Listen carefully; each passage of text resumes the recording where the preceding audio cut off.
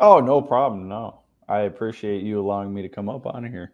Oh no, I've been trying to get you on YouTube forever. So like, It's funny you say that because I was thinking yesterday, I was like, man, and how hard is it really just to sit there with a camera in the garage and I like know. I look back like because I made a bunch of videos of like me working and I'm like I've rewatched them and I'm like I feel like I have to send all my videos to somebody and tell them edit it because every time I watch myself talk I hate it. Rewatch. There we go. Sorry, I don't have a window open. But yeah, go on. Oh no, you're good. No, I just hate like I'll rewatch videos. I hate watching like hearing myself talk. Oh It's yeah, dude. I never watch my own videos. It's horrible. It's horrible. yeah. So it's not just me that feels that way. No, definitely not. All right, but so we are live. And so I guess we'll introduce ourselves. I'm Ken. If you haven't watched the channel before, I build really dumb shit in my garage. So go check out all my old videos and see what I've been up to. But the reason we're here tonight is we're going to be talking to this guy here, Jake, about all the cool Ford Godzilla stuff he does. And he can probably tell you more about it. So I'll just let him introduce himself and give you some of his background about how he got into this stuff, and he can take the show. So. All right. Well, thank you very much, Ken, for having me on here. I appreciate it very much. So my name is Jake Heffron. Right now, I'm kind of got a background job going right now, working for Willis Performance Enterprises um, under Brian Wolfe. And right now, we really only work on Godzilla engines. So if you're not familiar with the Godzilla engine, it is the 7.3 gas engine from Ford that is in the 2020 and up Super Duties. Um, Again, conventional pushrod engine, cam and block. It's not a dual overhead cam engine. Not like the Not, Coyotes and modulars. Do what? it's not this wide, right? No, no, it's not this wide. It's this wide. And what's Right. funny is looking at it from a dimension standpoint. Um, so the Godzilla versus the LS, I had a 5.3 LS engine. It was a true LS. It was aluminum block. There was only, I think, an inch and a quarter difference in block height or length. You would say. So it's relatively, the same length and width is even the same. It's really not much difference at all.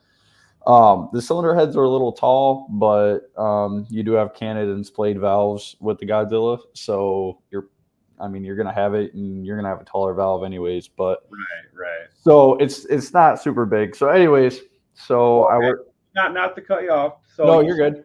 you say that your shop. How did you decide? Hey, we're gonna be exclusive into this platform. Like what got you guys into it?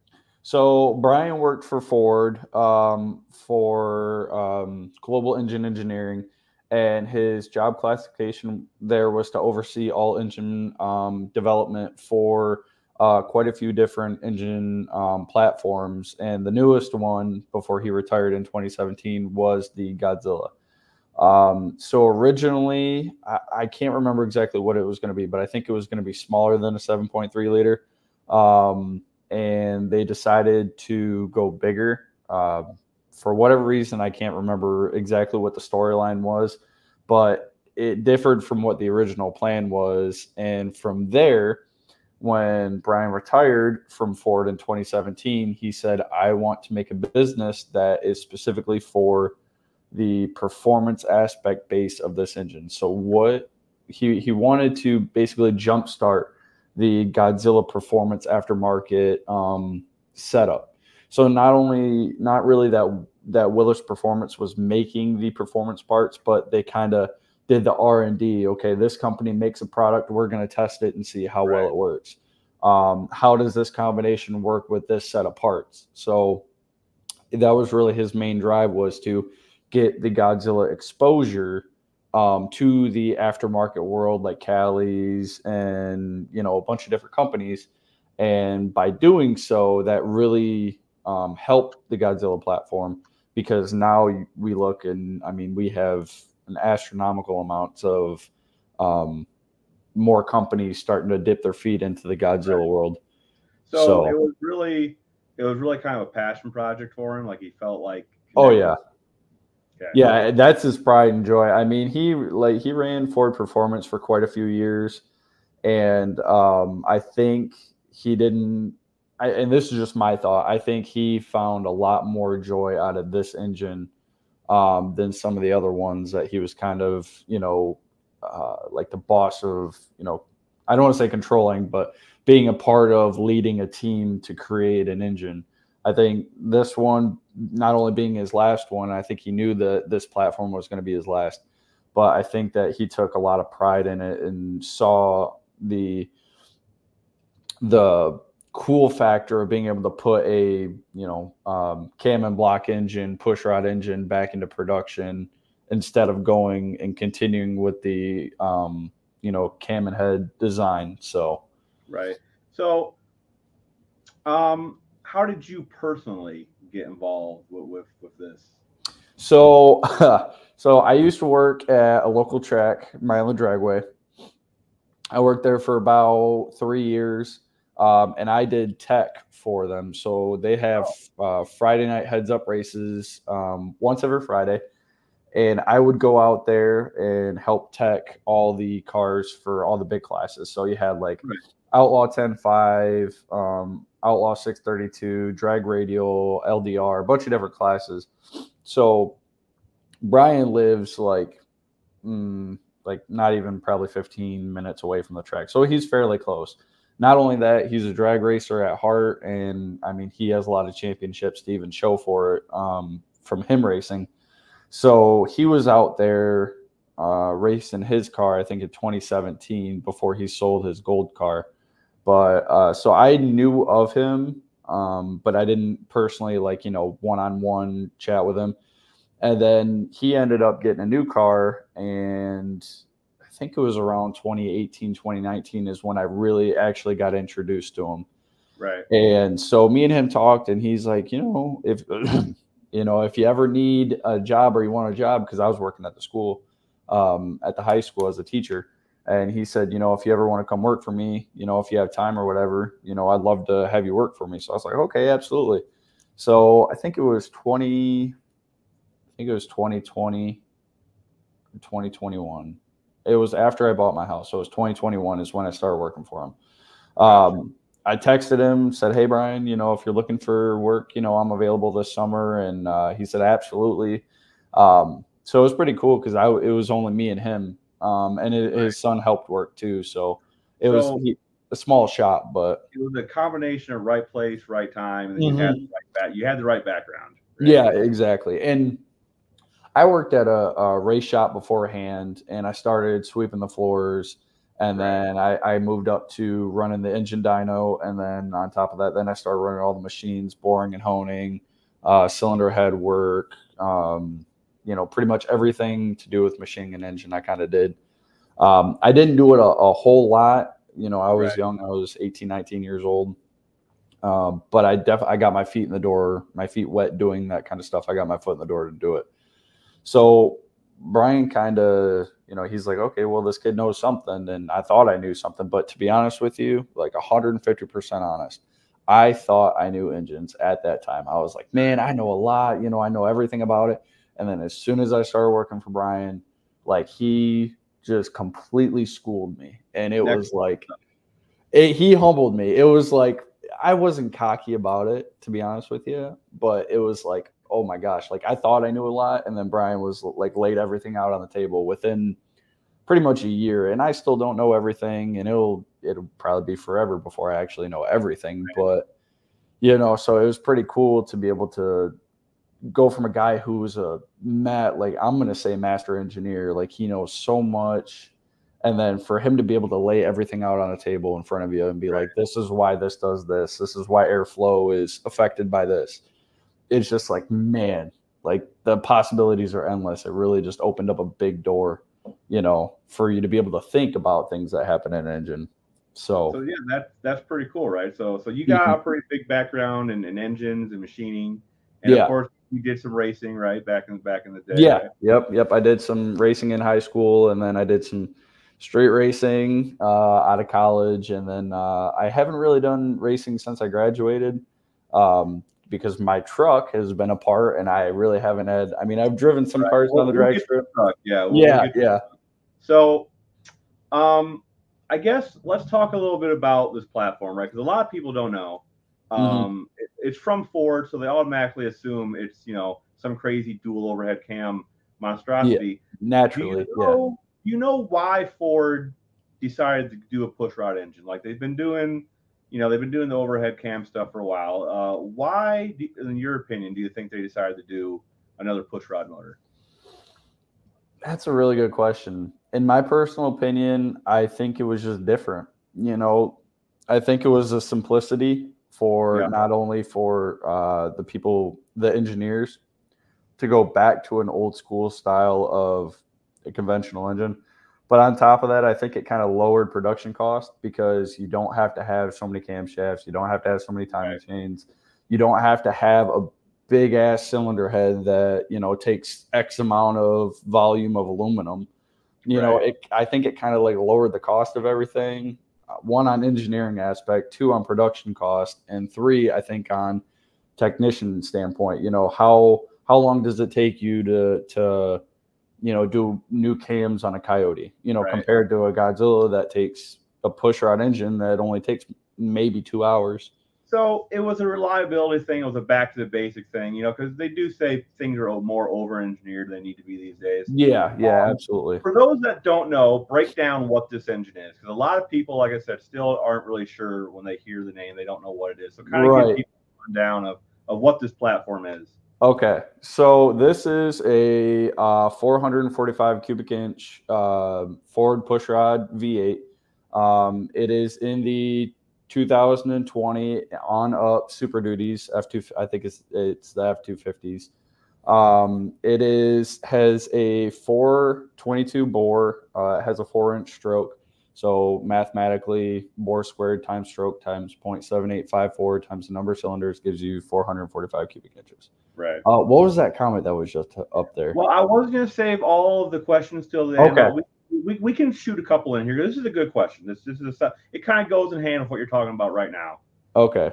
What is the advantages of the engine over the tried and true Windsor? So I don't know if I would say what are the advantages. I mean, okay, if you look at it this way, stock standpoint, we have aluminum heads right here. We have Windsors were 351s, correct? Yeah. I think they were. So now we have a 445 cubic inch. So I think we're in this standpoint. I think we're comparing apples to oranges because I mean, Well, just I guess Windsor was 302 and 351, right? It was that the was Windsor it? platform. See, Yeah. I'm still learning all the old school. It's crazy. I'm so like diehard Godzilla stuff right now. Like Right. Yeah. I don't That's fair. really know that stuff, but anyways, so back to like the Godzilla stuff. Um, you have a hydraulic roller camshaft already in, kind of like the LS setup. Um, yeah, you have roller lifters, aluminum heads, forged steel crank, Deep skirted block. deep That's skirted called. block. Yep, 6-bolt mains. That's a Um, big one. yes, yeah. And I think for the power levels that these engines are seeing right now, I think it was a very, very good. Not that Ford itself, I'm going to say, I don't think that they really thought that this engine was going to be a performance-based engine. I thought they just thought it was going to be another, like a 460. They didn't think 460s were going to be big power, or big power blocks. So, yeah, 422 bore, 4-inch stroke. Oh, it's got a 453 bore spacing.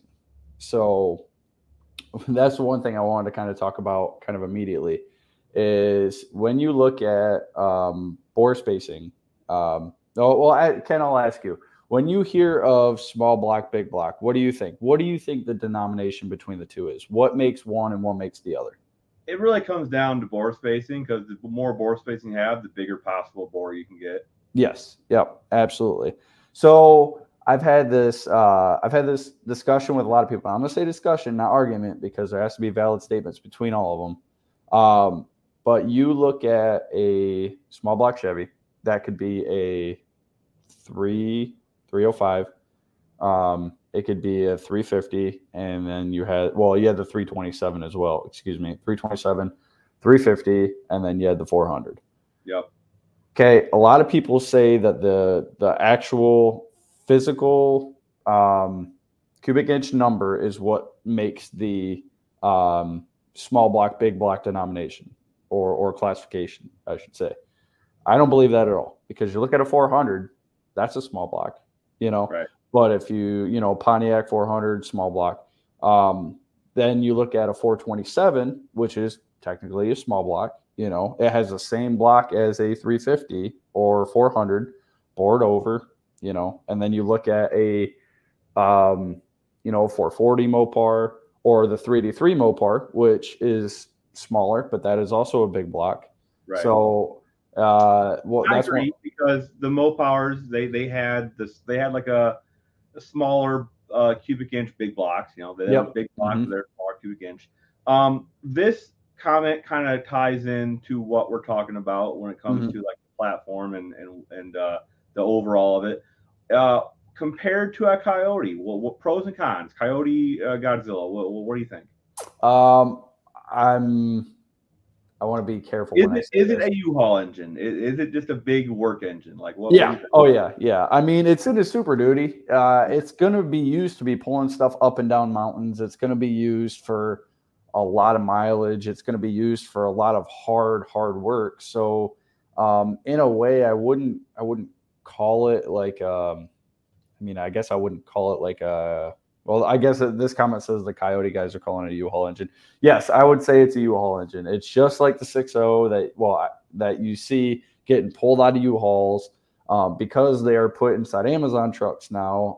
I think they were put in the U-Haul stuff as well.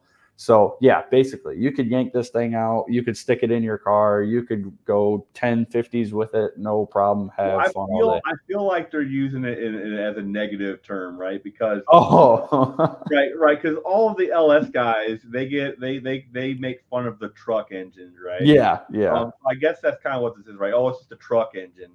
So, like, do you think what's better, Coyote? Like pros and cons, So, pros and cons. Okay, Coyotes are all aluminum. Yeah, they are physically bigger, which kind of puts it as a down mark. But they are lighter. Yeah, they're wide. Yeah, so yeah, wide, bigger. They can RPM a lot more. So Coyotes can. So that's always a plus. They're harder to work on. And I say that loosely because you have some guys who can do a whole Coyote engine in, cams and everything in 15 minutes. And then you have, the Godzilla, which, if you're a cam and block kind of guy and you're old school, you can do it the same amount of time. So it just depends on the person. Coyote, more parts are more readily available, which is nice because Godzilla is a newer platform. So you do have new parts, but they're not as, available. So you have a limited number of performance parts for the Godzilla at this point in time. What else? Coyotes are 6-bolt mains, aren't they? I'm pretty sure they are. Yeah, they're all deep sturdy crossbow stuff, I believe. Yeah. I would say I think it's really a toss-up. It really depends on who you are. Like if you don't care about weight and you just want to go out and have fun, Godzilla is the choice. If you are strictly a performance racing, I want the lightest thing as possible. Unfortunately, well, I don't want to say unfortunately because I know it's going to happen at one point, but there's no aluminum Godzilla blocks yet. Right. So that's where you pick up a Coyote engine and go and have fun with it, Right. So that's what I would say the balance between the two or the differences between the two would be that one. Okay. So good stuff. So let's talk a little bit about your pet project, I guess we'll call it.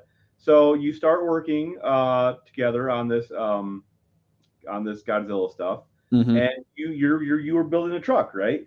Yes. So what was the original vision of the truck? Like, what did it start out as, and then we'll get to where it is now going, right? So I was in college and I put my truck up for sale at a 2003 Dodge Ram 1500. I think it was like a 8-inch lift kit on 37s. It was a awesome truck, but it got like 8 miles to the gallon. So it wasn't that good practical driving back and forth to college because it was like a 2-hour drive to college. So I had put my truck up for sale or for trade, either one. I had this guy who, it's a funny story. So he had a 1970 Ford Maverick, and it was a blacked out Maverick. It had a 351, I think, in it. And he sent me a video of it, and I'm like, man, this thing is rowdy. You know, it sounded wild. It had a cage in it, and I was like, and he street drove it, and I'm like, I was like, man, I kind of want it, but my buddy Dylan, he's telling me, he's like, Jake, that's not practical. Like, you can't drive it. And I was like, okay, all right. So I told him no, and I said, all right, well, you know, sorry, I really like the car, but unfortunately, it's not really what I'm looking for. 2 weeks later, I get another message. It says, hey, I'll trade you. I have a 82 Chevy S10 with a small block in it. And I'm like, okay, whatever. So he sends me the picture, and it is the same garage that this Ford Maverick was sitting in. So he sends me more pictures of it, and he sends me a video of him walking around the car. And I'm like, oh my God, it's the same guy. So I went on Marketplace. I looked, it was the same guy. And I said, aren't you the one that tried to sell me the Maverick or trade me the Maverick? And he's like, yeah, but I really want your truck. So I figured I'd find something that you might like. So I was like, dude, if you went that far because you really want this truck, I was like, all right. I said, bring the truck by. I'll take a look at it. So he came. My buddy Dylan was with me. He came to my house, and I hop in the guy pulls up, and I look at the truck, and I'm like, man, this is like, it's down low to the ground. It's got the big old 6-inch, scoop on it. I'm like, dude, this truck is sick. So, and he's got cutouts on it, and it's just a bad sounding truck. And I'm like, all right, well, I'll hop in for a ride. So I think he went around the block in my lifted truck first, and then I went for a drive, and I went down the road, and it had like a 4,000 stall converter. So it didn't have a whole lot of, oomph in it. You really had to get it up in RPM to really see anything. And it was like a 355. It wasn't much. But as soon as I got in and I fell in love with it, I was like, oh my God. I was like, I should have not gotten in this truck. I love it so much. So we got back, and I was like, all right, no cash, just straight trade. Yeah. All right, cool. Let's swap. So I got the S10. He got the Ram. And I think that weekend, I got the truck on a Thursday, I think it was a Thursday. Friday morning, we went to Secretary of State. I got it put in my name, and I got insurance on it. And I think that first weekend we went out to Milan Dragway with it to go test and tune it. And it went like 1288 at 102. And I was told it had a bunch of stuff in it that it didn't. And me ended up finding out it didn't have in it. Like I was told it had like it ended up having a locker in it, but I was told like I had like a 411 gear in it, and then come to find out I had like a 325. I was told the motor had a bunch of stuff done to it. I take the valve covers off, intake off. It doesn't have any of the stuff that it said it had, but no big deal. It was a good truck. I had fun with it. Right. So the first winter, I crawled under the truck and I looked, and the wiring was an absolute mess. And I'm like, I can't drive this truck knowing that the wiring is as bad as it is. So this is when I was like starting to dabble into wiring a little bit, but I wasn't super good. So there's a guy named Willie Shaw who is a local guy. I mean, I can't even explain how phenomenal he is with wiring. It's like every little wire you see is color coded, zip tied, everything. It's like come from a production factory from the highest end car dealership, or not car manufacturer. Good. Yeah, he's very good.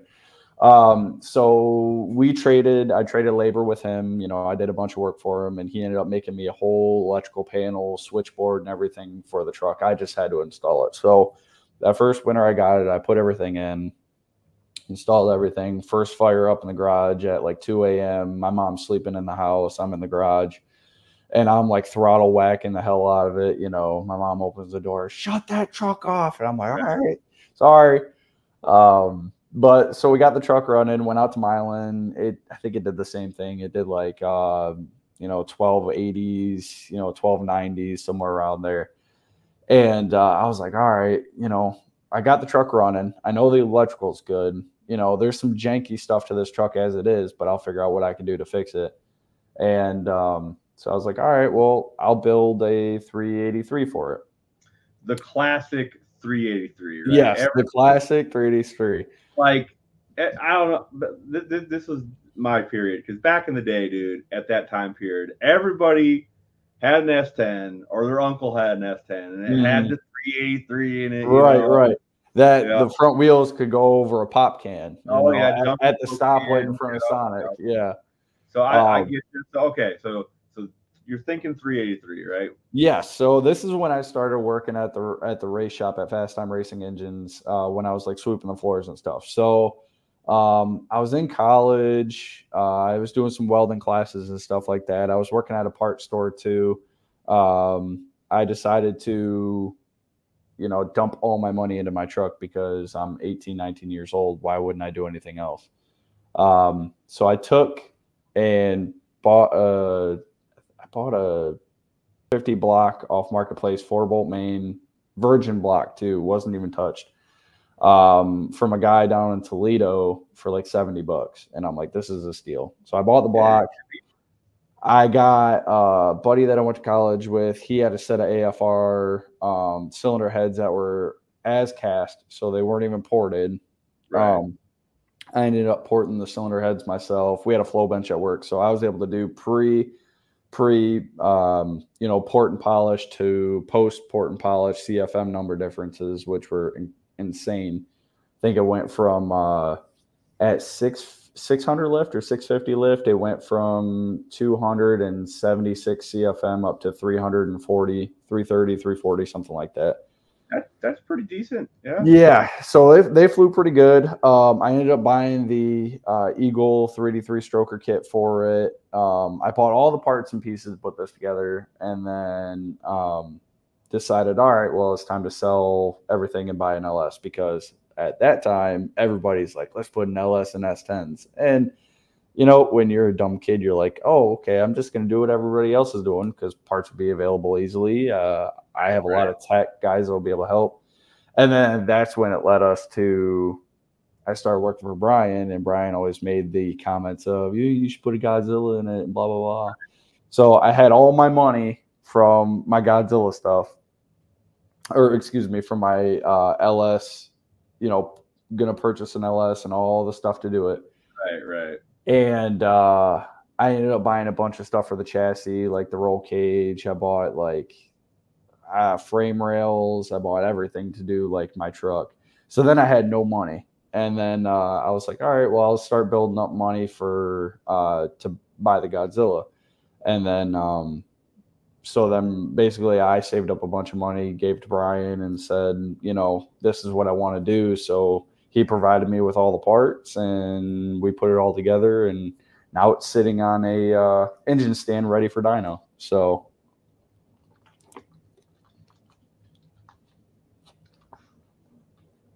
gotcha. So you went away from the LS, which I like LSs. I think everybody. I do too. I absolutely do, without a doubt. I can see the draw, especially because it has decent, like a lot more displacement.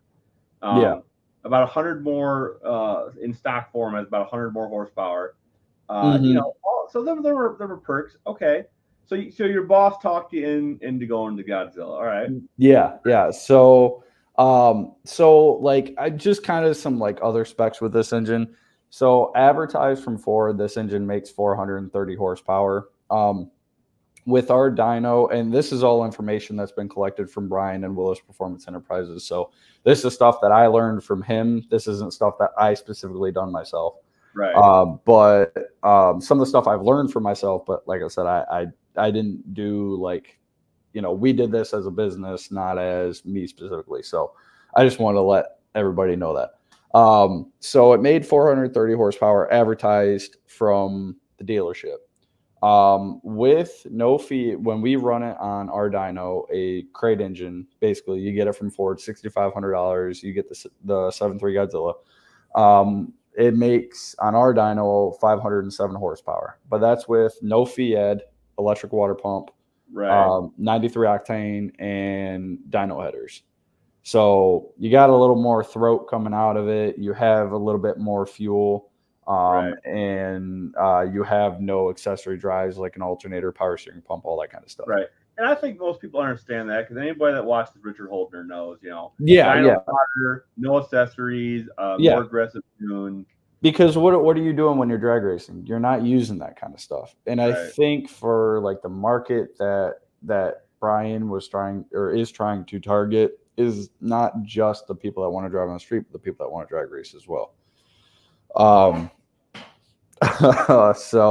also that engine was controlled by OBR system, and that OBR system is obviously aftermarket. It isn't factory ECU, so you're able to do a bunch of different combinations and stuff like that as well. So, Do you know what trigger wheel pattern it uses?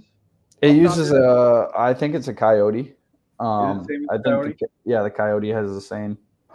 So, what's kind of was another thing that's cool about the Godzilla that some people on here may not know is that the Godzilla has a modular Ford Bell housing. So, 4654 and the Coyote, the Godzilla also shares the same bell housing. So, any transmission you put behind those, you can put behind on this truck or on this engine. And it was funny because I got into I don't want to say an argument, but I had a guy who was very adamant about his answer because I posted in a form that I wanted to do a manual transmission with the truck, and somebody had said, "No, you can't do that with a Godzilla. The bell housing won't work." And I said, Right. "We have one in our shop Mustang, so we definitely can."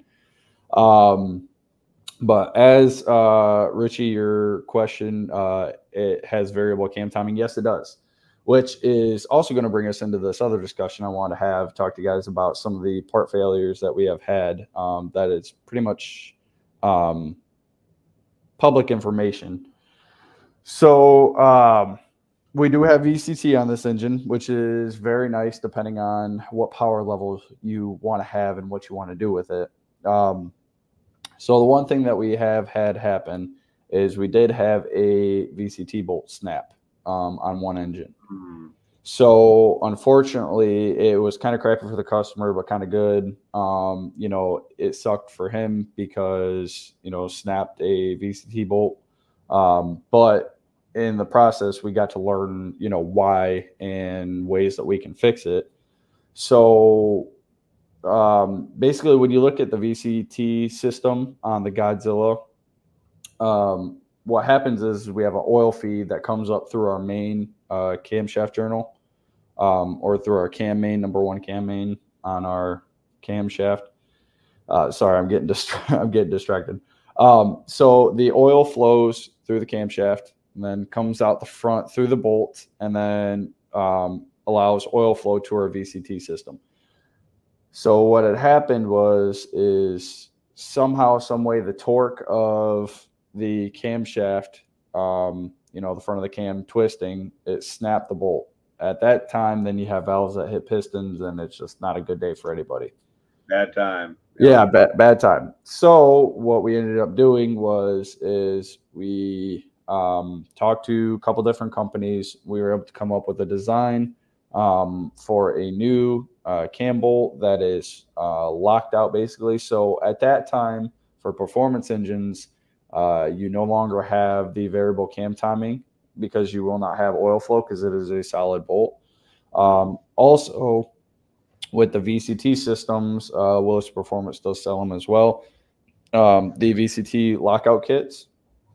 So they're basically like little pucks that go. You can take your VCT apart, and you can put these pucks in, and it locks out the timing. So that way you can run. Nothing's variable. It all stays the same wherever you want.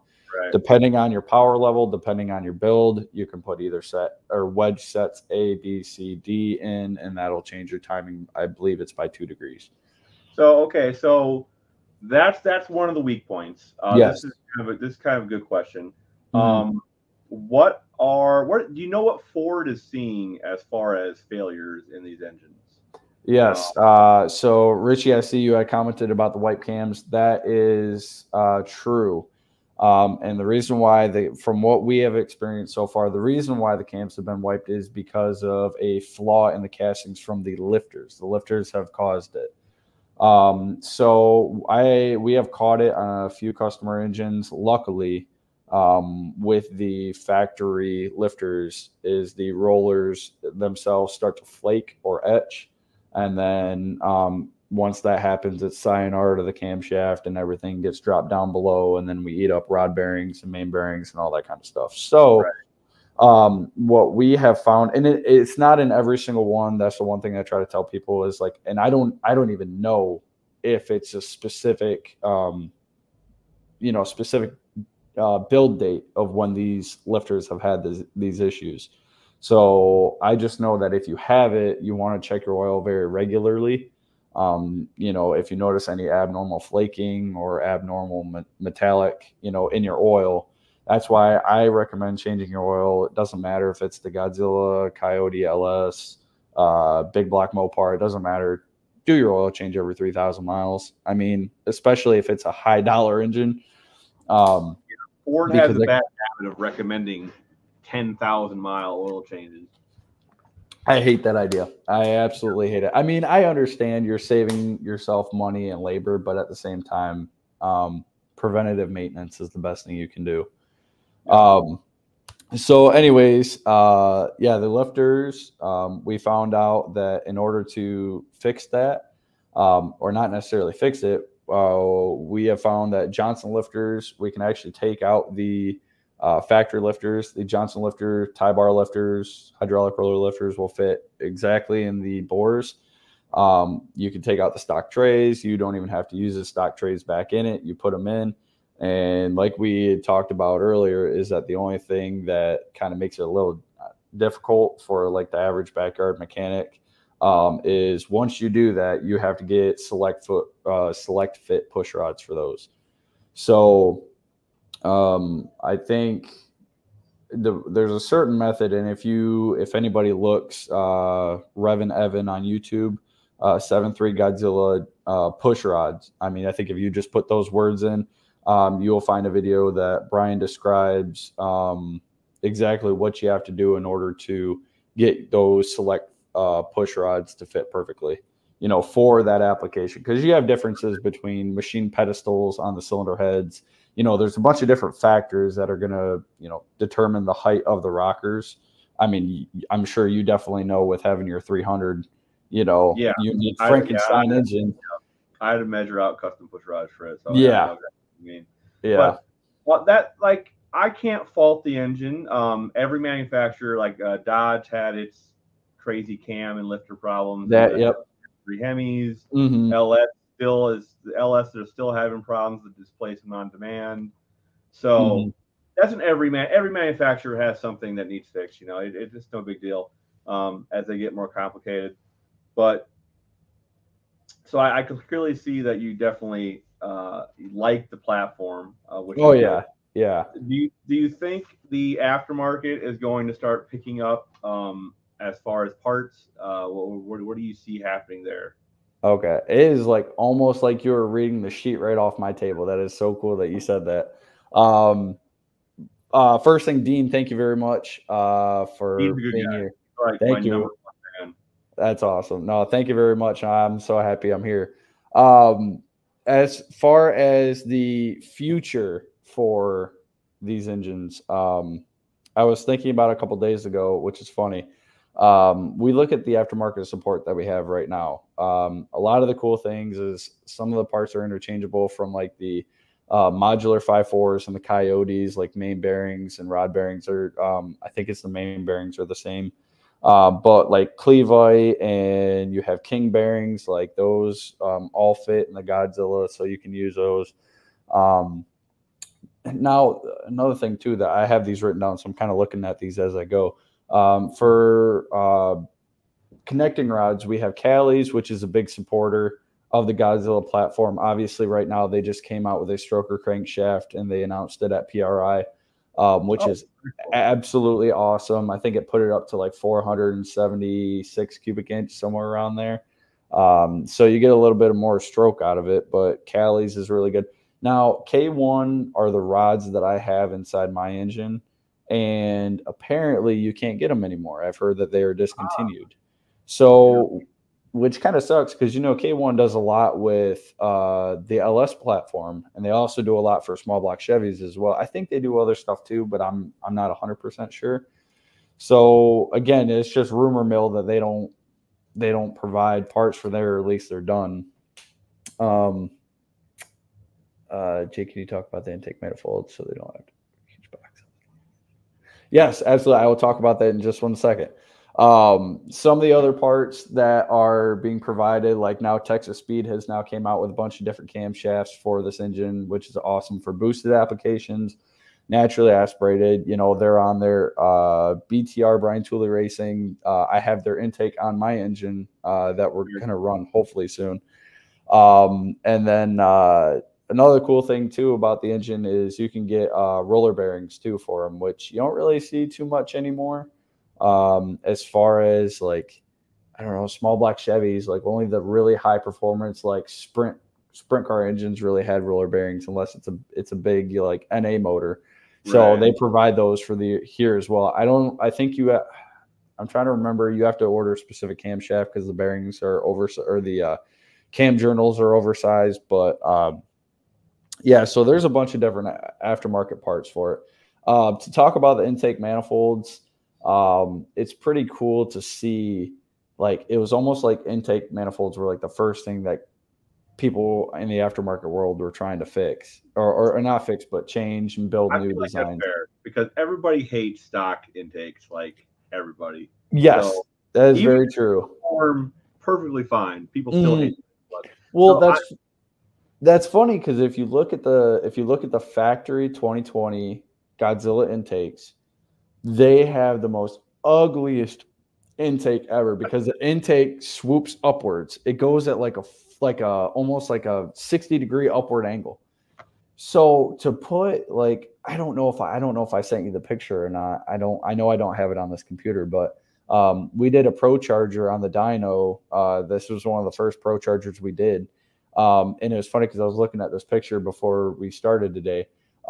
You could see you have, your intercooler coming out, and then your charge pipe coming out, going up to the blow-off valve on the steel pipe, and then it like comes up, and then all of a sudden it dumps straight into the intake at a very abrupt angle. And I understand that in a factory application, we have a small package area. So you have to find a way to get the intake to be happy with the compartment that's getting put in. But man, Ford just like, I don't know why this design would have been, gone through. So I think it was the 2022 model year, they changed up the intake. So now that the throttle body opening is more, horizontal than up at a different angle. So here's a question. Since we're talking about intakes, and I don't know, so that's why I'm asking. Is this port injected or direct injected? This is port injected. It is port. It's port. Yeah. Really? Yeah. So that's strange for a new motor. Yes. Yeah, I agree. So on the tops of the engine, I think on one of the pictures, I'm trying to think of one of the pictures that I sent you. I think it was with the rocker arms on. Maybe it was a top hand side, but we can get into them pictures. Okay. So if you want to, now we can. Yeah, if you want to pull those up, just so these guys can see. Right. This should work. Boom. So that's sorry that the pictures are kind of small, guys. I'm probably going to put this this whole PDF of all these pictures in the Facebook group. So if you want to see it, look at it later for your own interest, go to the Facebook group. I'll get it put in there. But this is like the best way I could get these pictures on the screen. So, but yeah, so I guess, just kind of tell us, this is your engine, I take it here? Yeah, yep. So that one's my engine. Yep, that one was fresh from Dave Petit, got board and honed from him. So on my engine, we went 10 over, so it's a 447 instead of 445. 2 cubic inch change, not much, but not crazy, right? No. But yeah, it's a solid foundation, Okay,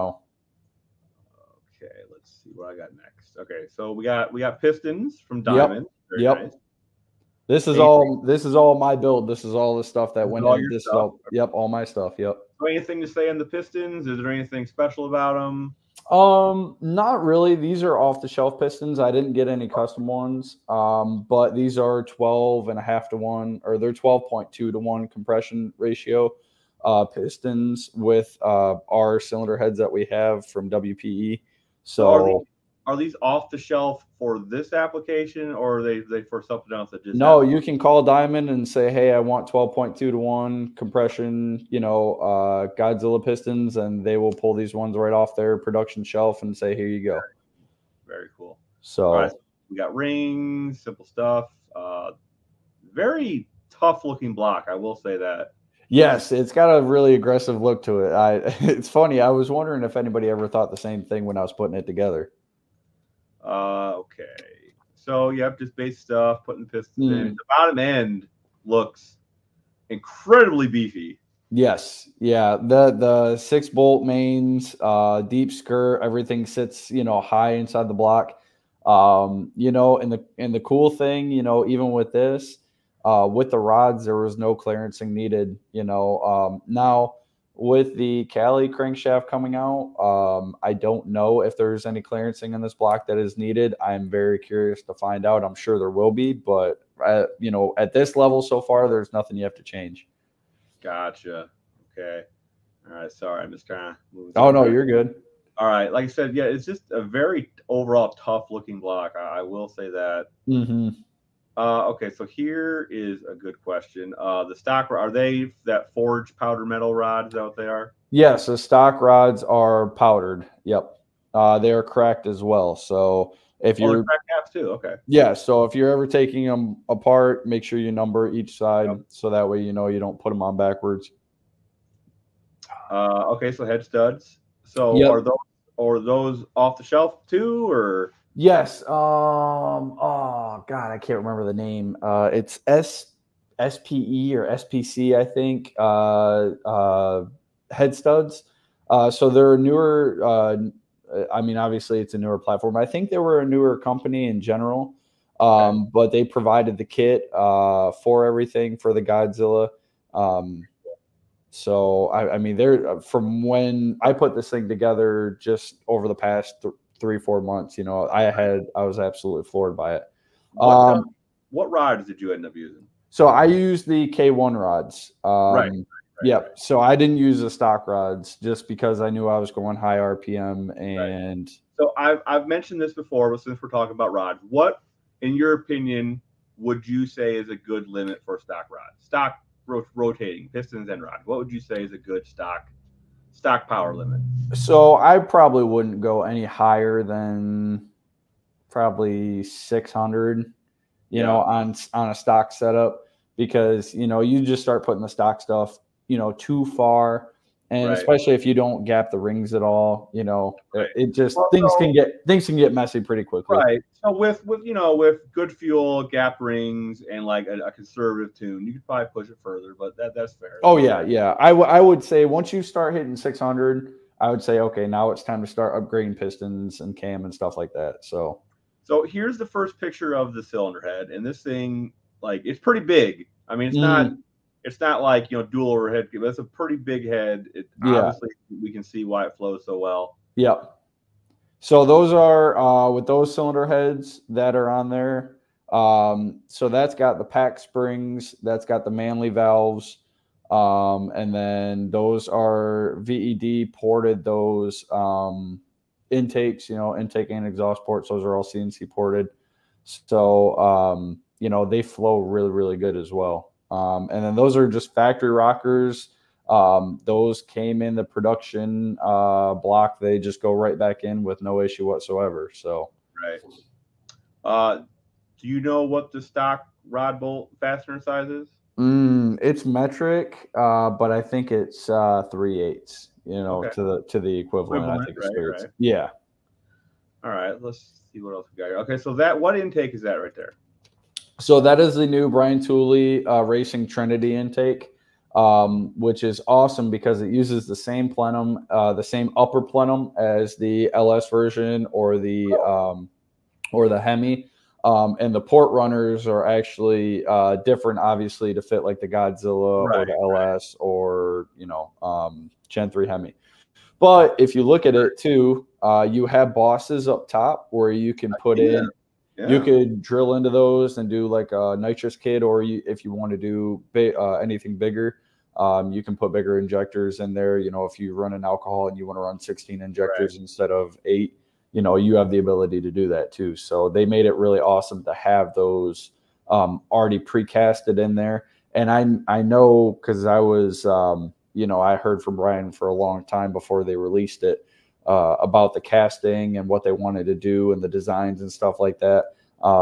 It's just cool to hear all the different ideas that they had, but for them to come out with something so beautiful and just an amazing intake, it was so cool to actually see it sitting on one of these engines, So you said that your heads were CNC ported, right? Yes. Yep.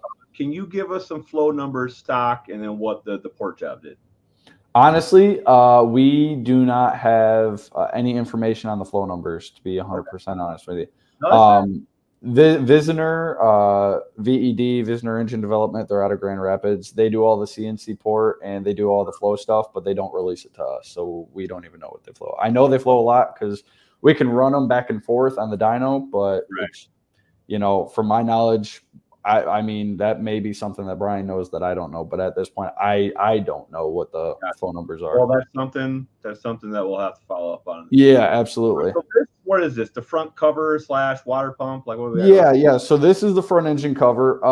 This is factory, but this is modified. So, if you look at a factory one, a front cover, you have a lot of accessory bracketry going on the sides. It almost looks like bat wings coming off of it. Because I was doing a motor plate on the front, I wanted to cut all that stuff off so that way, just like you can see in there, that motor plate had to go in there. So I had to do a lot of modifying to get that motor plate to fit. So I we'll see in a little bit, but I do like the way that you did the motor plate in the front. Like it seemed like it. Thank you. So these things run 0.25 weight. So let me read this comment. I've heard that the Boss 6.2, Godzilla 6.8, and 7.3s run really tight crank clearances due to the 0.25 weight oils. So it does run thick oil. That is absolutely true. With factory clearances, we're looking at, on the rods and mains, you're looking at 2.3 to 2.5. They're pretty tight. So that's 0.0023, 0.0025. So they're pretty tight. I'm not gonna lie. That is really tight. Yeah. Yes. And even with run 5W30 in our engines, we run, I think we ran like 1030, 530, and 1030. So we go back and forth between break-in. It's been a while since I've been in the dyno room to put oil in it, to be honest with you. But I'm more than certain we run the 5W30 for break-in, and then we run 10W30 once it's done and ready to go to the customer. But when we look at other engines, like higher revving engines, stuff like that, stuff that's going to be, used and abused a lot more. When I set clearances, I like the 0.0025, so 2.5 thousandths of clearance up to 3, just because it gives you a little more wiggle room. It gets a little more oil in those in between, your main bearings and, your crank and even your rods and stuff like that. Right. So I like to use bigger clearances because that's mostly like what I do when I'm there too, is I'm doing clearances, I'm doing, final assembly, I'm doing ring end gaps. I'm doing pretty much a lot of stuff along with Brian too. He's doing a lot of stuff too. But that's one thing I like to keep them, a little bit higher, just because I don't want to take the chance of the crankshaft grabbing a bearing and ripping it apart, Yeah, especially that's pretty tight on thin oil, depending on what you run. And that seems like pretty tight to me. All right, let's see what else we got going on here. All right, so here's your mid plate install in the truck, right? Yep. Yeah, that was a fun one trying to get all the bracketry in there.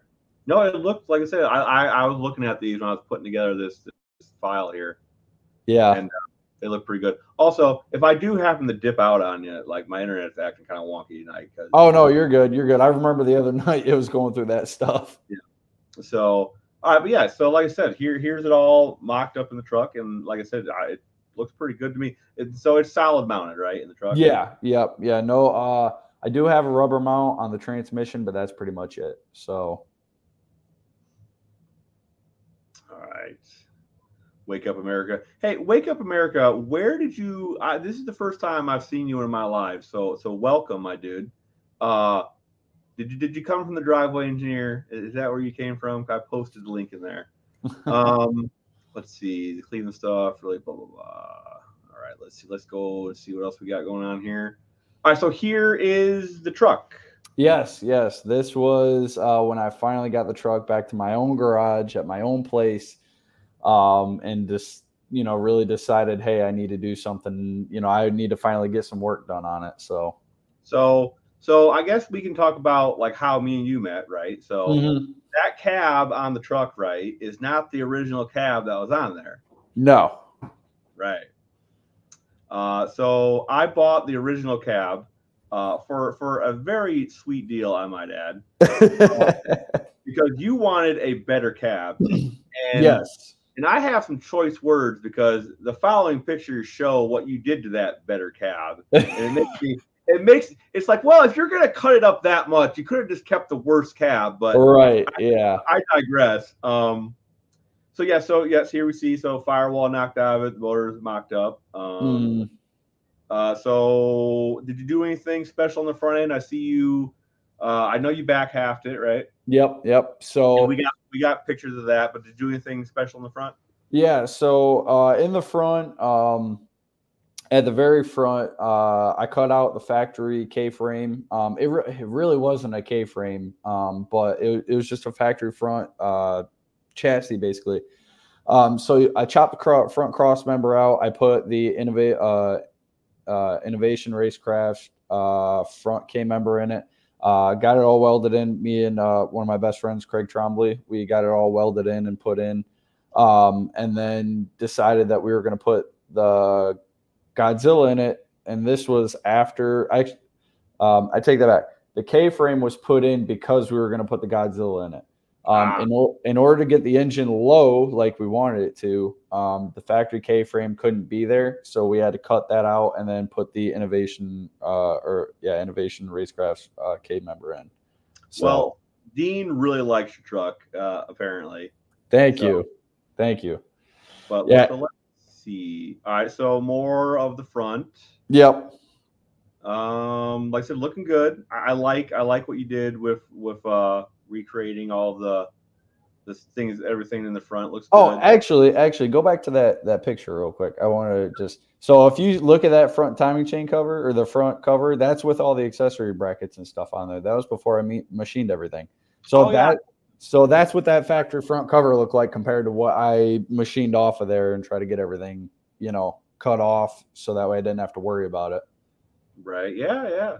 Because the only thing that I plan on running in that engine for accessory wise is an alternator. Eventually, once I do the Pro Charger and go bigger and go badder, then I'll probably do a vacuum pump. But for right now, I'm just going to do an alternator with a custom bracket and stuff like that. So interesting.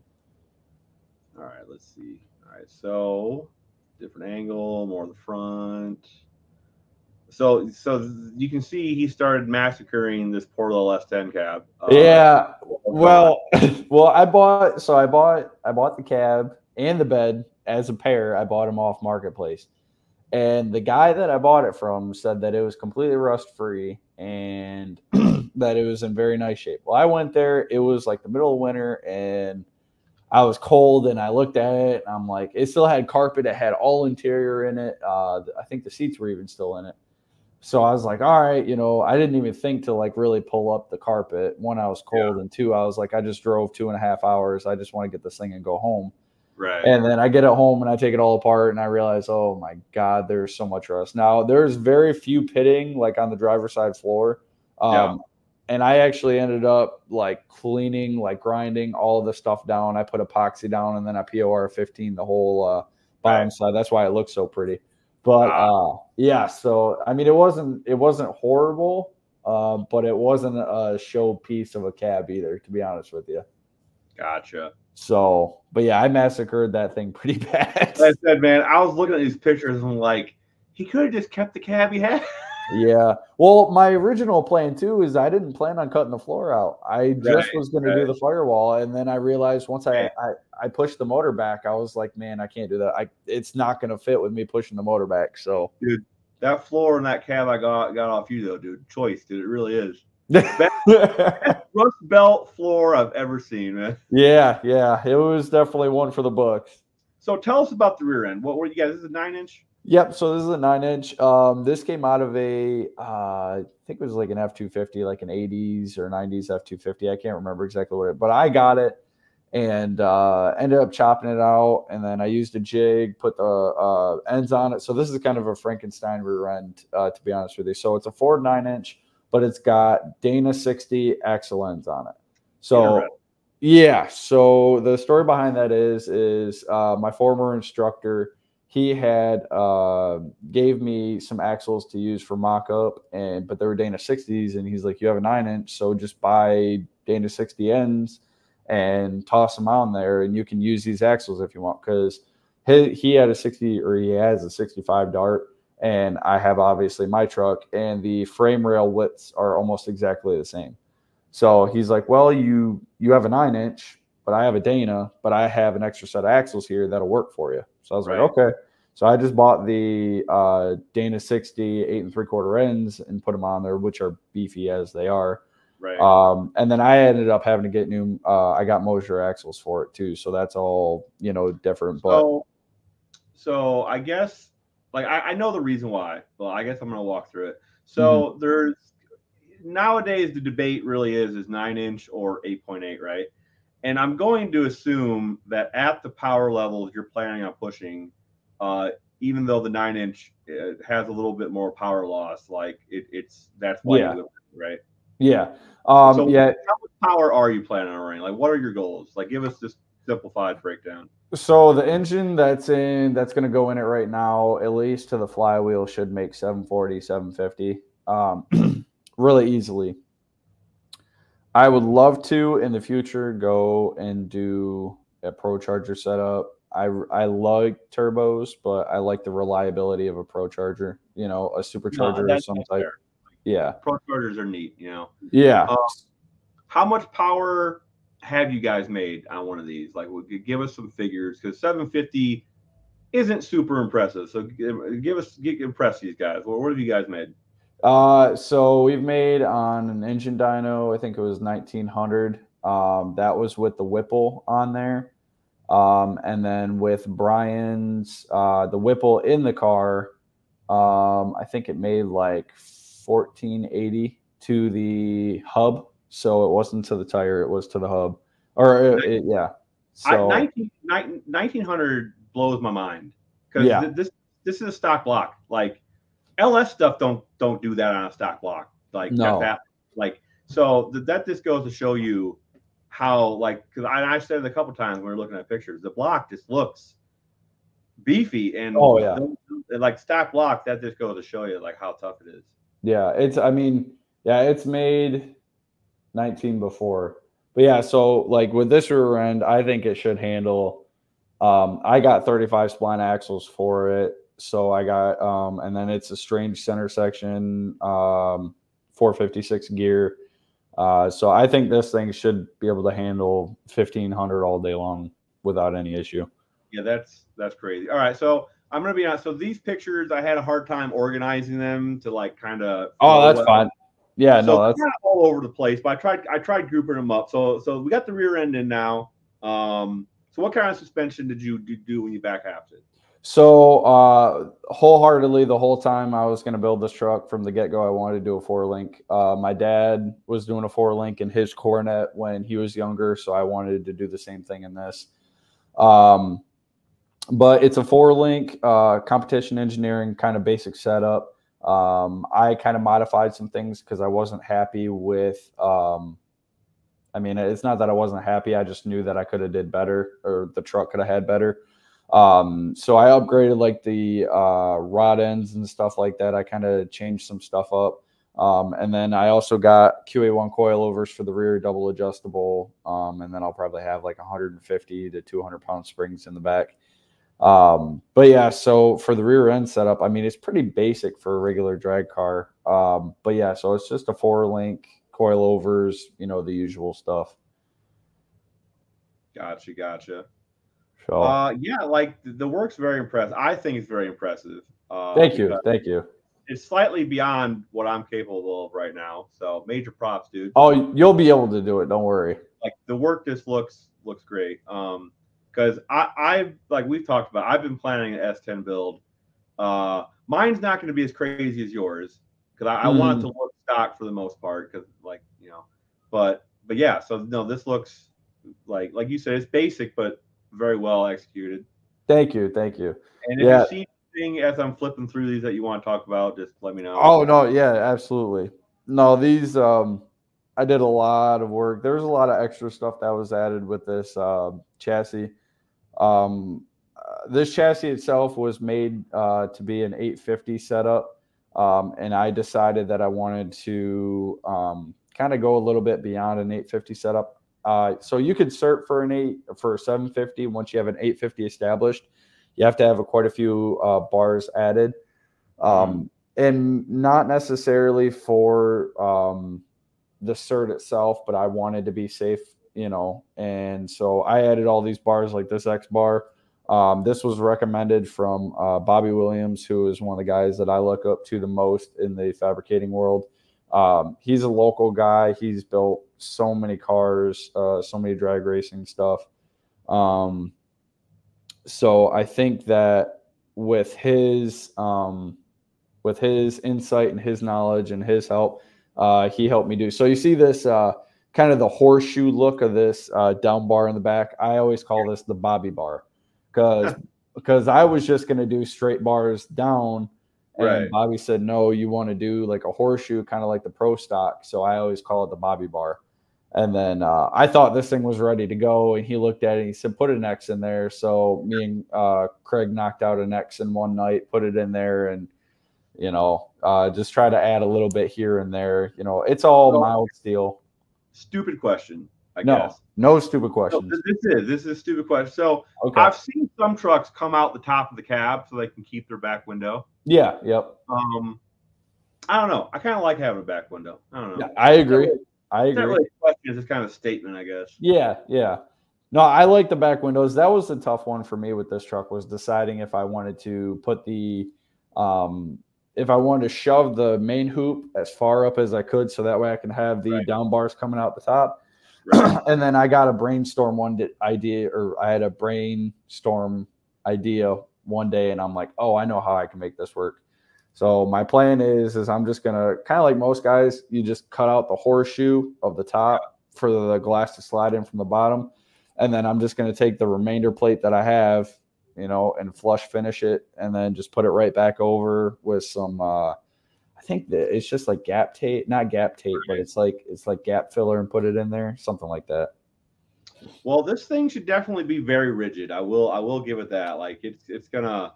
Yeah. I jack this thing up on one corner and the whole truck goes up. It's not. Yeah.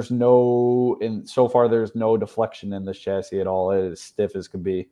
So I put this here because like that is some great fitting. Like Thank you.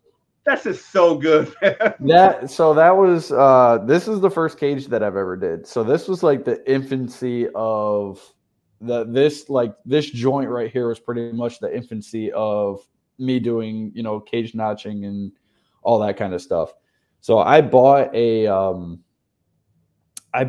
tubing notcher from Speedway.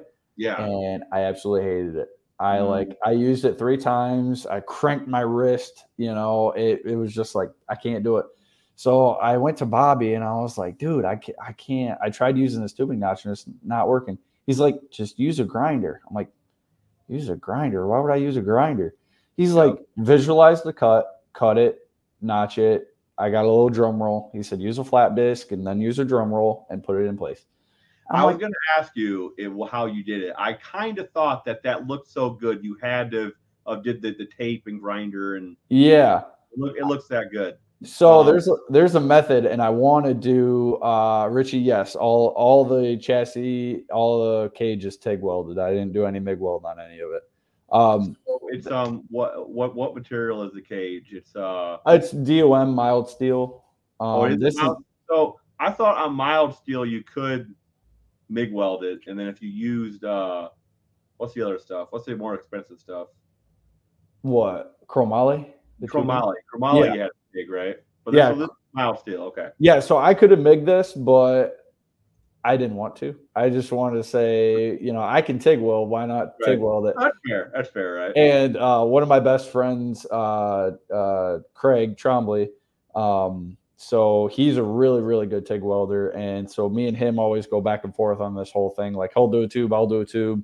I'll do fitment, he'll weld. He'll do a fitment, I'll weld. We'll go back and forth with each other about it. But so here's the rear of the truck pretty much done, I assume, right? Yeah. This is the most recent picture. I think this was like September, October. It was getting loaded up going into my buddy's garage because I got a customer car going on right now. But yeah, that's the tires on there. Right now, I don't have a diagonal link. So when we were pushing out of the garage, that rear end wanted to walk anywhere it wanted to go, and it was touching the corners of the cab or the fender wells of the cab, and I'm like, it's rubbing the tires. I wasn't happy with it. But MF02 says, "Oh hell yeah!" Yeah. Thank you very much. This has been a 7 year project, and it's just now finally starting to really take off. So thank you guys very much. It really means a lot to me. All right, so we're doing the inside. We're doing the inside cage now. Yep. The floor is still there, I see. Yep. That's interesting. Yep. I was making the hard decision if I want to cut it out or not. Yep. Up in there, it's gone. Yep. Okay. Completely gone. So let's talk about transmission options. What did you think about using? What did you go with? How do you adapt them? Let's hear on that. So, like I said before, we have a modular bell housing on the back, which is really nice because we already have the ability to look at a couple different combinations. Like I said, I'm not too familiar with the Ford world, especially with transmissions, but I know that it's a modular, and I know they make manual transmissions because obviously Coyotes, Mustangs have the stick shift, so I know they have it. Whether it's a T56 or T5 or whatever it is, I'm not sure.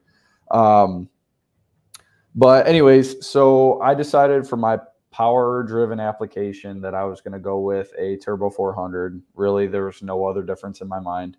I had, in this picture, that is a Turbo 350. I had the Turbo 50 already built and ready to go for the 3D3 LS setup. It was already all ready to go. I think we did the 6-disc clutch. Me and Rob Epler built it. It had the 6-disc clutch in it, direct drive drum. We did the 36 element sprag. We did a couple really good upgrades with it. So I thought it was going to be, a really good setup, rated for 700 horsepower. Wasn't really going to go any higher than that. Right. Especially with having a 383. And now that this thing's going to make 750, I'm going to blow that transmission up second pass guaranteed. And it has no trans brake too. So, yeah. So, but I was like, well, I'll get it mocked up, see what I like, blah, blah, blah. I was like, well, I'll just run it because impatient me said I'm going to do it. So I chopped the bell housing off. I bought the JW bell housing and for the Ford Modular to bolt to the 350 400. And said I'm going to run that, and I got it mocked up in the engine or mocked up in the truck to the engine. But yeah, I would definitely stick with a 400. And like we had talked about the other day, if I was to do any drag and drive event with this truck, I would probably do a 4L80. But I would have to find a way to do a transmission control module. So right, we talked about that. MF02. You said your Bill's inspiration, so. Thank you very much. I didn't even realize you said that. Thank you very much. I'm trying to keep an eye on the comments. But yeah, so you decided on the turbo 400 right for now. That's kind of what Yeah. you're gonna go with. Okay. Yep. Yeah.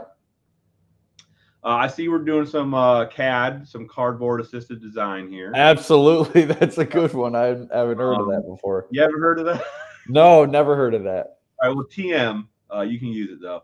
Okay. But yeah, so how far did you move the firewall back? Because you did, right? About 7 inches. 7. Okay. Well, I take that back, not 7 inches. I think it was like 4 or 5 inches. So I moved the engine and transmission back 7 inches. And the firewall was like almost touching, or the engine was almost touching the firewall. So I pushed it back probably about 5 inches, I would say. Probably no more than that. And that's even enough to really give you no foot room, to be honest with you. Yeah, yeah. That's kind of my problem on a lot of this stuff is I'm so freaking tall, you know, Mm-hmm. like I would have to push the cage up to the top of the cab. I'd have to have foot room, you know. See, Um, and that's where everybody said, "Man, you should have just did an extended cab." And I'm like, I should have, but I love my single cab short beds. It's just dude, I'm telling you, extended cabs, like if I were to do an extended cab Ranger, I would be a much happier man because that's yes, yeah. stuff to drive around. But yeah, Well, so go ahead. no, you're good. You're good. Oh Go ahead. no, that's just saying. Like, if you look at S10 guys, I mean, even Ranger guys that have extended cabs, like their bodies are sitting behind the door Yep. frame. Like you're Yep. sitting way back, and it's got to be way more comfortable. I would almost guarantee it. Well, I'll tell you what, not to change the subject, but the very first Cyclone, the originator, like the prototype, they Mm-hmm. built it. They built it from an extended cab. They never Really? made extended cab Cyclones, but the prototype was an extended cab. I wonder why So they never ended up going through with it, because I feel like a lot of people would have bought it. You know, I I know. mean, I know the Cyclones they bought out a lot of them, but I think in general, if they would have made the extended cabs, it'd be interesting to see a four door too. They had the Typhoon, The that was like the Typhoon was Blazer version, right? Blazer. It was the Yeah, Blazer. Yep. but that was two door, right? That was two door. Yeah, they Two did door. they did do it. Like I said, I've been toying because I'm gonna make a clone, and I got that cab off of you, but I Hmm. have an extended cab, and I've been toying around with the idea of making a clone of the prototype for shits and giggles. But Okay. anywho, yeah, so we're just doing door bars, basic stuff. Yeah, those X's that you see that go from the top of like the dash bar that go Yeah, down to the bottom. Those are the added bars that I put in just because safety. And again, if I ever wanted to do a 750 in the future, those bars are already done, so I don't have to worry about it. But gotcha. All right, let's see. All right, so what are we doing here? There's a lot going on in this. so I had a hair up my butt, and I said I gotta get this floor done, figured out somehow. So it looks like a big old exoskeleton under there. I got some 1 inch tubing from Bobby Williams, and I was like, okay, I gotta make like a frame for the floor to sit on, because obviously I chopped out all the structure. I took everything out. Now the floor has to sit on top of something.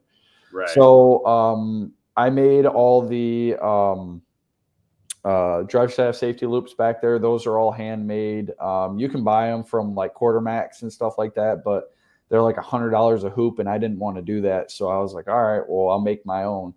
So I ended up making my own, and then I did the outriggers. Me and Craig pretty much knocked it out in one day doing the whole floor.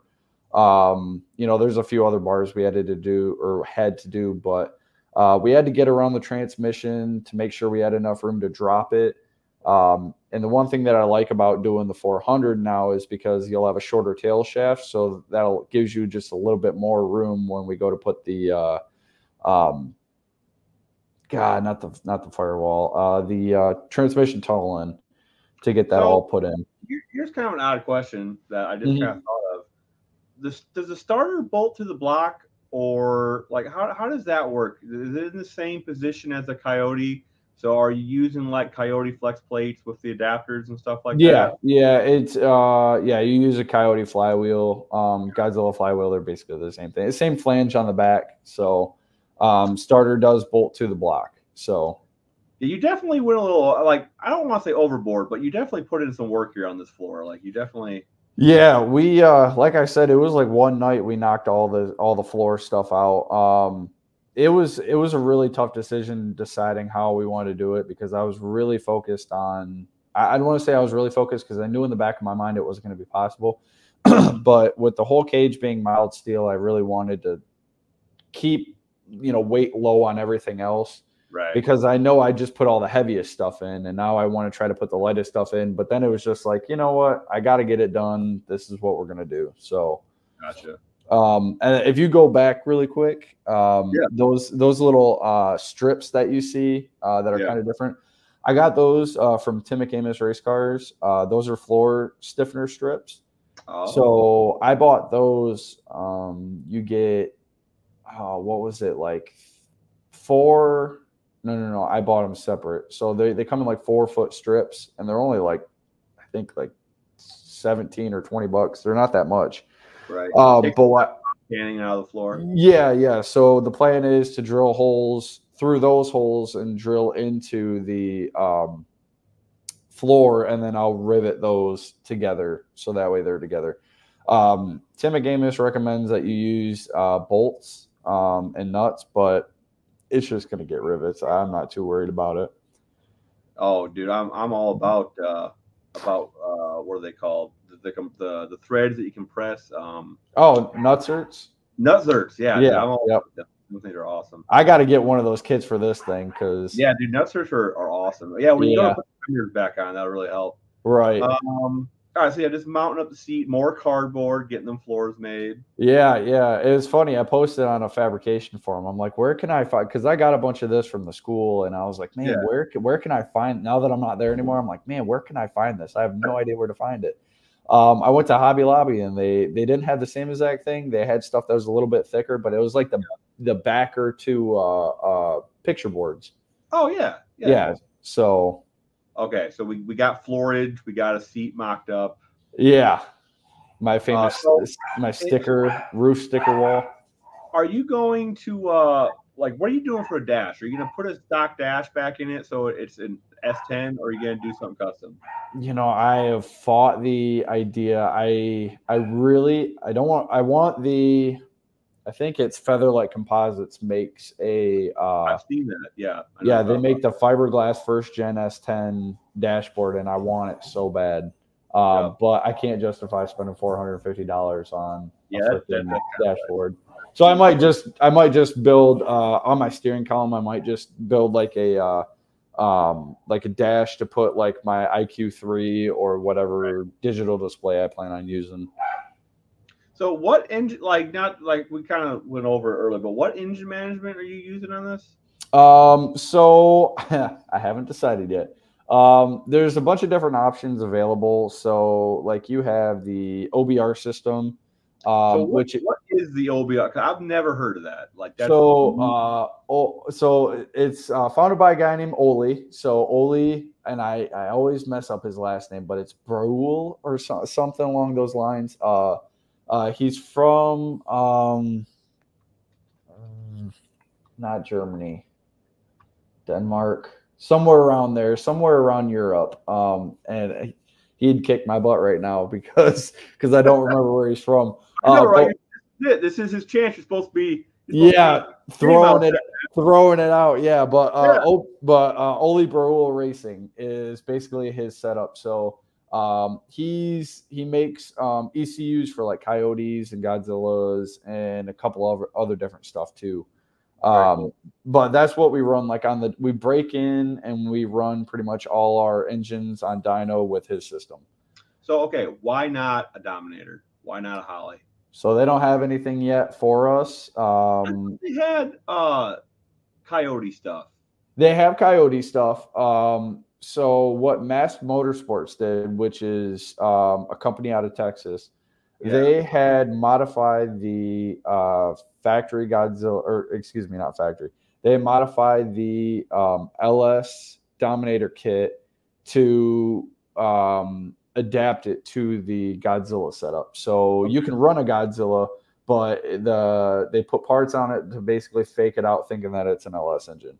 Ah, gotcha. So it's just basically they're just using different sensors in factory to get it to work. Okay. Yeah, basically. Fair Yeah, enough. they fake it out, different firing order, stuff like that. So Fair enough. but I haven't decided what I plan on using yet. So they have Gotcha. like the Hall Tech, they have the hot Good stuff. Yep. I want to do a Hall Tech. It's pretty expensive, but it's well worth the money. So I don't know. I'll get there when I get. That's like the last of my worry. Like It is. It is. Yeah. like All right, transmission. So Go ahead. Rear drive shaft loop, right? You Yep. have a lot of drive shaft loops in this thing. I do. Yes, I have 3. So I have the 2 up front, which are removable, so I can pull. I have pins in there, so I can pull that out. And then this is obviously stuck in there for good. So. See, Dean is he just has so much information. Like he just knows so much. So he says it's based in the U.S. Yeah. The owner Danish. Yep. Okay. Yep. Danish. Yep. Like Dean's on point. He'll correct us. Man, getting all the information. I like it. Yep. All right. So yeah, so it seems like you're getting her done. Yeah. Oh, and hey, that's it. That's all the pictures you sent me. I'm out of pictures. Roll through all of them. So that's pretty much where the truck's at, right? So what do you got to finish? Give me like, I hate to say give me like a time frame, right? Because like this shit it takes forever, and I know I it happens to me like all my projects are years behind at this point. So yeah. Well, what do you think? Next year, this year, or next year, the year after? What are you thinking? So I always tell myself next summer. Yeah. And next summer comes and then it's not done. But realistically, like the hard, I don't want to say the hard stuff is done. The chassis is done. The frame is done. The roll cage is done. The motor's done. Now it's time to do all the tedious stuff. So fuel system, brake lines, brake system, all that kind of stuff is now online. So depending on when I get this customer car done, which should be pretty soon, we're just finishing up a twin turbo kit on it right now. Once that's out, I have another car lined up, but I can work on that out of the garage. I don't have to work on it in it. But the truck will come back in. I just got to do like the tin work and stuff on the inside. I got to put the get the brake pedal all set up. I got to figure out brake system and do all that kind of stuff. So I just want to get it, where I could fire it up at the end of the year and maybe take it out to a test and tune just to putz it down the track and make sure it goes straight. So I'm going to say full race ready by next summer, but I know we got some stuff going on right now with trying to remodel our house and get some stuff done. So just trying to get everything established. Life comes first, man. Right. So absolutely. Okay, so it's 10 o'clock here for us in normal time zones.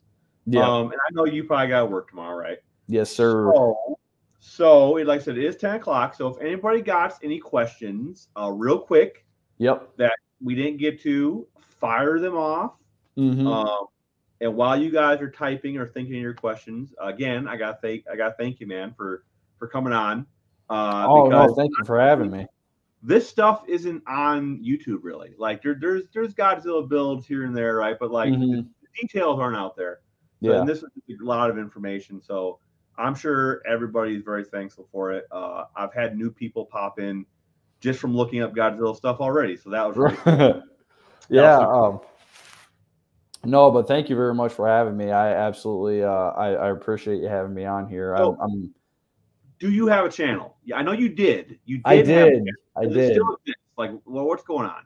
Like I said, before we started this podcast today, I was kind of telling you, I wanna start, getting back into making videos and stuff like that. But I hate hearing myself talk just because I don't know. It's just one of those things. So like, I'll probably end up seeing if I can have somebody. I'm gonna give all my footage to somebody and say, "Here you go, make a good video out of it." Here's what I want. Here's what I don't want.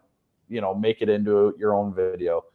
But yeah, if I do it, it'll definitely be like the same thing that's on the caption of this is JRH Racecars. That's the company that I've kind of self-started. My initials JRH, and then Racecars just kind of fits in there. And so I've been doing a lot of different stuff on the side, and I just kind of want to share my experiences with all, you know, everybody else. I'm a very open book. I want everybody to know pretty much everything I do. I don't really have any secrets to hide. That's why I'm so open with like my build. There's a lot of people like, why don't you, you know, not tell anybody or keep this a secret? I'm like, why would I? I don't, it's cool. Right. Why would I want to not tell people about it? So once I get off my, you know, issue of hearing myself talk or, you know, not wanting to lug a camera around the garage and just get over it and do it, then I'll probably get some. That's everybody. I don't like hearing myself talk either. And I just use my phone because I'm too cheap to buy a GoPro. Right, right. Yeah. We must have did a really good job because there's no questions in the chat. So either everybody doesn't care or we did an excellent job. Dean's still throwing in some pretty good information down below. Dude, like I said, Dean's my #1 fan, dude. Like I haven't showed anybody this, but we dicked around and made some hats for Tall Garage. Okay. Yeah. So Dean's probably gonna get one of these just because he's so great. But yeah, man. So like I said, I want everybody to thank Jake for coming on. He got to go. If you have anything else you want to add, man, if we didn't get to anything on your list, now's the time. And again, everybody needs to thank him for coming on. And you're more than welcome to come on whenever you want. We'll talk about whatever. No, absolutely. No, I'd love to. MFer, you said this FOMO co-powered? Absolutely. Yep. It was funny. So like those of you that don't know, like I was a high school teacher before this. I taught a high school auto shop. So I had a couple of kids that came in and I took this engine, the Godzilla, and I threw it in the truck. And they didn't know what they were looking at. They're like, what is this? And I just joked around with them because I originally I didn't tell anybody that I was doing this swap. It took me about 6 months before I told people that I was doing it. Yeah. And on the block, you see a bunch of FOMO Co stuff on there. And I was like, oh my gosh, these kids are going to see what it is. They're going to tell their friends and then everybody's going to know. And I was paranoid for no reason. So I took some black RTV and put it over the FOMO Co parts all over the block. And I just told them it was a big block Chevy and they believed it. So, but no, so yeah, it's it's FOMO Co powered and I'm pretty proud that it is. You know, my family comes from a big Ford background and my wife's family comes from a big Ford background, which I'm sure she's probably hearing this because she's sitting on the living room. But hey man, you're definitely mixing it up because usually it's the other way around. Usually we're stuffing LSs and Fox bodies, not yeah. And S10s, you know. Well, I bought her a Fox body and I was going to put a small block Chevy in it because I had everything to do it. And she's like, you are not putting a Chevy in my Ford. And I was like, all right, 302 it. Here it comes. So got a 302 for it. So, dude, I'd much rather have a Fox body with a Godzilla than an LS at this point. You know, they're common. I mean, they're becoming more common now. People are. I mean, Team Z makes a K member for it. I think there's another company out there that does too. But yeah, you're slowly. That's what I love about this platform, man. Is like everybody's starting to slowly put their eggs in this basket, and it's just blossomed into this big.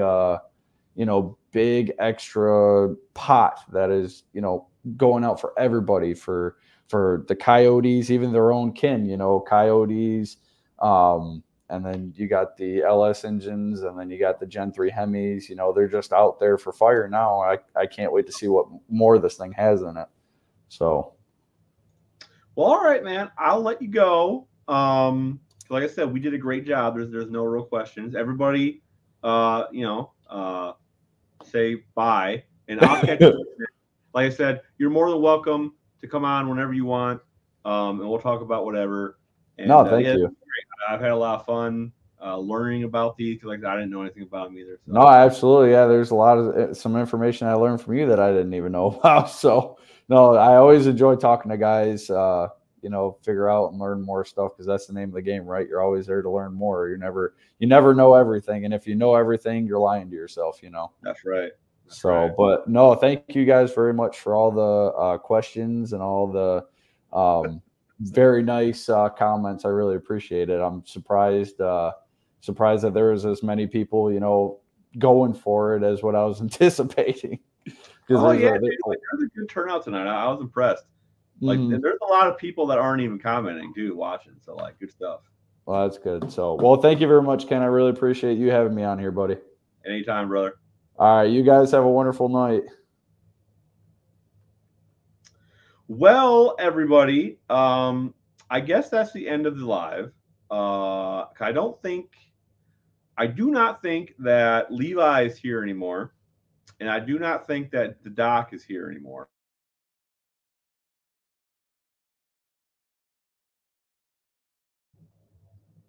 And I just disconnected. But yeah, I will definitely keep you guys updated on his project. I'm going to talk to him to get his channel back up and going so we can see progress on the channel. I'll have to bother him for a while. But yes, Jake, he is awesome. He's a real cool guy. I'm happy that, in my adventures in buying junk stuff that I ran into him and seen how cool his project was. I too blame the squirrels. They are always putting their nuts where they don't belong. But yeah, like I said, that was lots of good information. So I think this was a good live, guys. And like, I hate to dip out when I have 10 viewers here, but this live is its own dedicated thing. It was about that engine. So yeah. So Richie, thanks for stopping in, dude. This is the first time I've seen you in one of my lives, so I hope to see you again, brother. But yeah, I'm gonna end it here, fellas. Y'all have a great rest of the week. Y'all have a good holiday. If I don't talk to you, because the holidays are coming up, so y'all have a good Christmas and whatnot.